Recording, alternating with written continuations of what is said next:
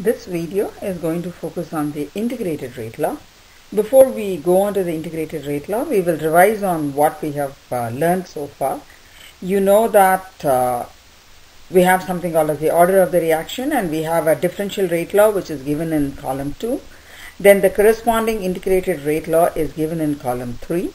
And then the integrated rate law is in the form of y equals mx plus b, equation of a straight line. And hence plots will give you straight lines as shown in column 4, and the slopes and the intercepts gives you the value of k and the initial concentration. And the units of k has got special importance here, because with the units of k they correspond to the order of the reaction. And we have also learned that something called as the half-life of a reaction, where half of the concentration is consumed, or the reaction is produced, the reaction rate is half of what is the original rate is. And this video will focus on mainly the integrated rate law, how to calculate the value of k, the intercepts, and the t half. Let's do one question based on the integrated rate law. A first order reaction takes 35 minutes for the concentration of the reactant to decrease from 0.56 molar to 0.43 molar at 25 degrees Celsius. Calculate the time taken for the concentration of the reactant to decrease by 80%. So we are familiar with three rate laws: the average rate law, the differential rate law, and the integrated rate law. So which one I have to use for this? I cannot use the average rate law because I don't have the stoichiometric value of A, and then change in concentration, but it will not give me the correct answer because A is not known. And I will not be able to use the order also in that. And therefore, let's use the next one, differential rate law also. I will not be able to use that because I don't know the value of K. So the only way I can do this question is using the integrated rate law. And in the integrated rate law, the first step is to get the value of K.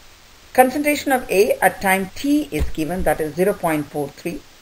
K we have to find out, and the time 35 minutes, convert that into seconds, and then the initial concentration is given as 0.56 molar, and hence substitute all these things, and I get the value of K as 1.2 10 to the power of negative 4 second inverse. The unit of K is in accordance with the first order rate law unit, because reaction with first order will have a K with a unit of second inverse. Now let's do step 2. I need to get the time. That's what they have asked. And what they have given is calculate the time taken for the concentration of the reactant to decrease by 80%. So therefore, I have to know the concentration of A at this time. So it is decreasing by 80%. So to calculate the concentration of A at t, we have to take away 80% of the initial concentration, and hence concentration of AT comes as 0.11. Now I know the concentration, I know the initial concentration, I have the value of K, substitute it into the equation and get the value of T, and the value of T comes as 225 minutes. We will do one more question on the integrated rate law. The rate constant for a first order reaction is 7.5 times 10 to the power of negative 3 minute inverse at 25 degrees Celsius. The initial concentration of the reactant is 0.046 molar. Calculate the concentration of the reactant after 78 minutes. This is a straightforward question where we can use the integrated rate law. The value of concentration at 0 time is given, the initial concentration. K is given, T is given. So we need to just substitute everything into that equation and calculate the value. The main purpose of taking up this question is to show how to calculate the ln values and how to convert it into exponential values and get the actual value of the concentration. So when you substitute it, I get ln AT equals ln 0.046 molar minus 7.5 10 to the power of negative 3 times 78. So The K and time, we have just kept it in the unit of minutes. We don't have to convert them into seconds. And then concentration of A at T, when you solve that after taking the ln of 0.046, comes as 3.67, negative 3.67. So to get the concentration of AT, we have to take the exponential of that value. So concentration of AT becomes equal to e to the power of negative 3.67, and I get the concentration of AT equals 0.025 molar. So we will do one more question. For a first order reaction, calculate the half-life of the reaction when it is 45% complete in 72 minutes at 25 degrees Celsius. So this is a question where they have asked you for the half-life. So from the table, the half-life of the first order reaction is T half equals 0.693 divided by K. So what do we really need to calculate the value of half-life? We just need the value of K. And to get K, use the integrated first order rate law, that is ln AT equals ln A0 minus KT. So our first step is to calculate the value of K using the first order integrated rate law. I have it says that the reaction is 45% complete. So this is the one which will help you to get the value of AT and A0.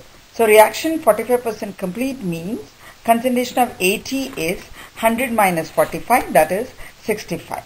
So if the initial concentration was 100, the concentration of concentration at T will be equal to 65. Substitute these values into the equation and get the value of K. Since I have used the value of time in minutes, the unit of K is also in minutes. Once you get the value of K, the step 2 is use the T half equation. T half equals 0.693 divided by K, and get the value of T half, and that's equal to 116 minutes.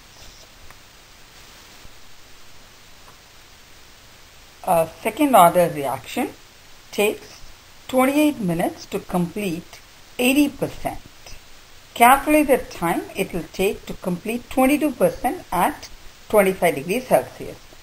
The question is not difficult except that the wordings has to be understood. They have said that they have given a time for 80%, you have to calculate the time for 22%. It's a second order reaction, therefore use the second order rate law.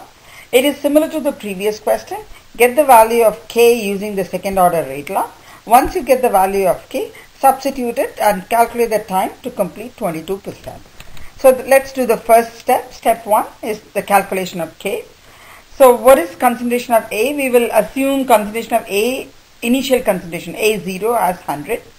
So since it is 80% complete, concentration at T will be equal to 100 minus 80, that is 20. So at time 28, the concentration of A is 20.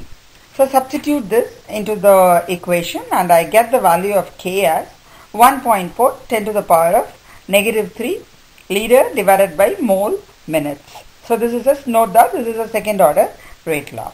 So I have the value of K. So I need to get the value of T now. That's step 2. So here also I know the initial concentration was 100 and concentration at time T is, since it is 22% complete, it will be 100 minus 22, that is 78.